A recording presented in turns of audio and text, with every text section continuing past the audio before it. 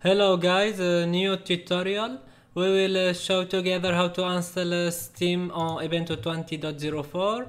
It is just one command, so let's copy and open terminal and let's paste,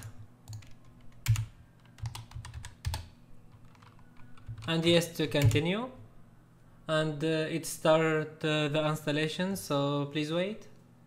You can take a coffee until it finish. Installation is finished, so let's open Steam, and this is Steam. So waiting for update on Steam.